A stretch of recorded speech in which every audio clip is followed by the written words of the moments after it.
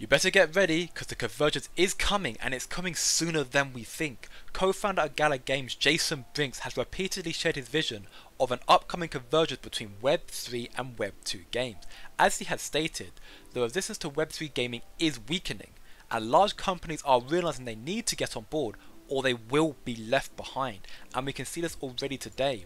Sony and PlayStation are already pushing towards getting involved into this new era, but that is not all. There are so many more companies like Adidas, Samsung, Nike, eBay, Shopify, Formula One, Prada, McDonald's, Coca-Cola and Ticketmaster, and there's so many more that do not want to get left behind into this new era. And once this convergence does occur, GALA will be leading the charge, exceeding all expectations and pumped to the moon. I strongly believe in that. As I have stated in my previous GALA videos, Jason Brinks strongly believes that soon, in fact, within the next 18 months before 2025, there will no longer be Web 2 and Web 3 games, but just games where you will own your stuff and games where you don't. So I guess the ultimate question is, what do you think? Is the convergence coming? Let me know down in the comments below. Now, I'm not a financial advisor, but personally, I think that it is, and I'll be explaining why GALA will be leading the charge in this video today, accompanied with recent GALA updates. But before I get started, if you enjoy this type of content and you want to see more in the future, then let me know by smashing that like button down below and subscribing to the channel with the post notification bell turned on. Now firstly, in regards to the recent updates of GALA Games, there are two brand new playtests that are currently out. One is for Champions Arena, GALA's turn-based Web 3 RPG game. Now this playtest will last for 3 weeks, so it will end on May the 17th, and there have been a bunch of new features added, like an all new challenge mode, also a premium summoning option that will result in only champion drops, and the ability to manage your own estate, which kind of acts like your home base, or you can join up with your friends on theirs. There are loads more interesting updates for Champions Arena, all disclosed in this article here, like gem rewards for one, and also the fixes and improvements that have been made. So if you want to check out these for yourself, then I'll leave a link down in the description below. The second playtest announced is for Echoes of Empire, GALA's 4X sci-fi strategy game. And the purpose of this playtest is to give a preview and get some testing data for two new additional features. One is the fleet editor and the other is combat. I welcome you to pause the video here and read up on any of these changes a little bit further. And additionally, if you get the chance to partake in any of these playtests, then 100% do so, because it's these sort of constant developments and community driven interactions that really allow games to excel, and it's something that isn't seen very much in gaming nowadays, which is why GALA is going to excel and pump like crazy when the conversion happens. So yes, playtests are a big part of why I believe GALA is going to do well in the future, but it's also the games themselves and how well they listen to the community. Just take a listen to this interview about the new game MMORPG coming out for GALA called Mirandas. This game is different than other games. Dying in this game is very, very meaningful. It has huge penalties associated with it. We're going to take a ton, not a ton, but you know, a painful amount of experience points away from you. So the world is very dangerous, and by having death be meaningful, it just changes the experience completely.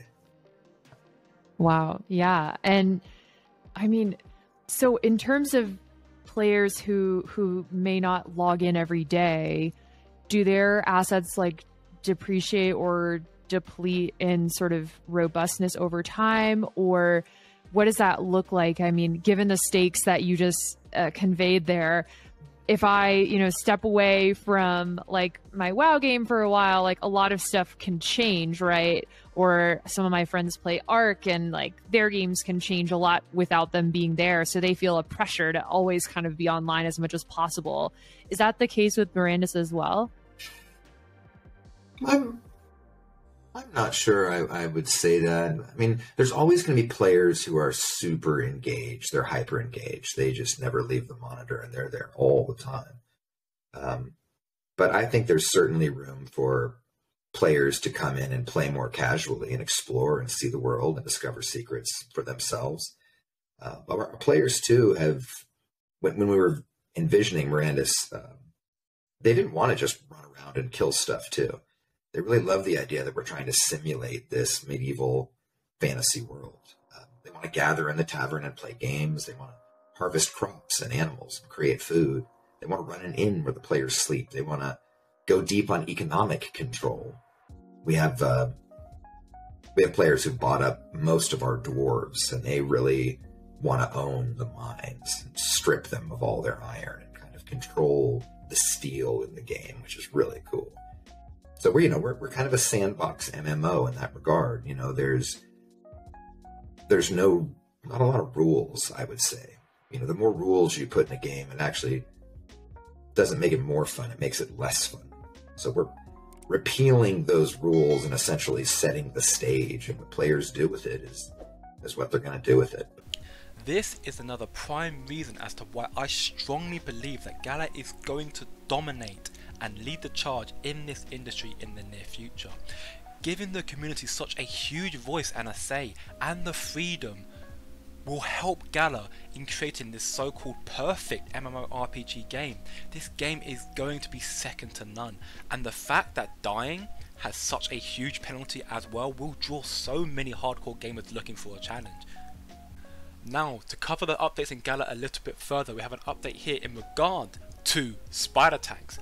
And we can see from Classy here that his favourite time of the year in GALA is May, as May Mayhem is coming. To touch on this a little bit further, we can see that in the next few weeks there's going to be an absolute mayhem in spider tanks, an absolute massive update in spider tanks, and we can see that with this huge quality of life boost for both pilots and captains and an entirely new mission system, GALA is sure that Spider Tanks is ready for whatever seasonal festivities may happen around this time of year. They're still not disclosing too much to us, they're going to leave us in suspense a little while longer, but we can see here that there's going to be an absolute mayhem, massive update happening over the next few weeks, so it seems May is going to be a big month for GALA as well. But the developments from GALA don't just come from the gaming side of things, despite it being a massive factor. We can see here, souls are now live on Vox Odyssey. Let's see how Longbeard and his predator battle axe bind with the way of the warrior in the Voxverse. So this is an update in regards to the Voxverse, also soon to be and known to be the GALA metaverse. So in my personal opinion, GALA's success comes and will come from their constant development and community interaction. They listen and truly try their best to reach and exceed expectations. But that is not all.